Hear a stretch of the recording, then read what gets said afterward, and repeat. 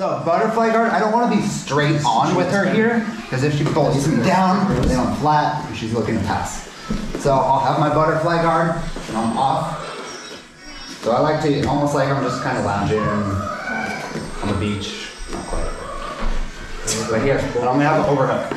Okay? So I'm here. So if she tries to push me down and bully me, like, it's a lot harder for her to do, right? So I'm gonna go from here. I'm gonna take away my base just for a second so I can snap her head down, and I'm gonna pull it into this armpit. So here, overhook the head. So I really wanted us to get used to, when we get that chin strap, getting a good grip. I like to put their chin right here. So between your pinky and your ring finger. So I snap her down, and then I grab the chin, and I close my elbow. Right? That way it'll make it a lot harder for her to just start trying to strip that off. So from there, I'm looking to go for my sweep. So then I'm gonna connect my hands. So I'm just going and grabbing the pinky side, fat of my hand there.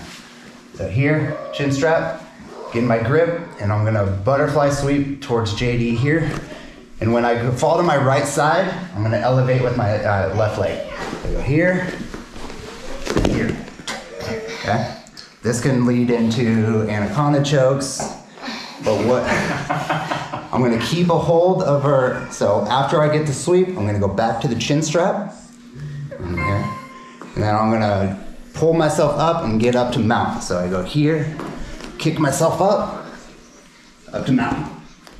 Yeah, and we'll stop right there, and then we'll finish it with the sub. Can you next round just follow through on the butterfly, you know? Yes. So I was trying to do it slow, but yeah. So if I say I go for the anaconda, because that's one of my favorite setups to do from there. Right. And then it's like, oh, it's not gonna work. Then I can follow it up, but you can follow it straight to mine. Okay. So here, I scoot my hips back just a little bit, snap her down into my armpit, chin strap. Okay? From here, get my hands together. Try not to put them down her shirt. Follow my right hip, elevate with my left, and then yes, I can follow it right up here. Trust that arm if you can. That's just happenstance though. Here, hips away, snap into the armpit. I don't want to snap her towards, because then I can't overhook her head. So snap, chin strap, get my hands together, I'm falling to my right, lifting with my left, following it all the way to mount. Okay?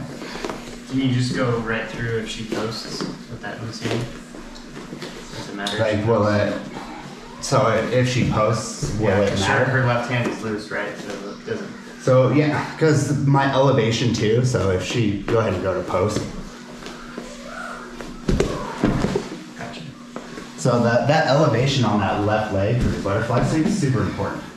Because sometimes people can base just from a basic butterfly sweep, like they'll ride it. So I really have to get it up high and follow it. And that's why I post that free leg to get my hips up. I mean, I imagine most people will react and go to protect their neck. They're most likely, yeah, trying to fight the choke, but you will have that times when they're like, oh, I'm going over, I'm trying to stop it. But it shouldn't slow it down too much, maybe a little bit. Questions? All right, on 3, 1, 2, 3.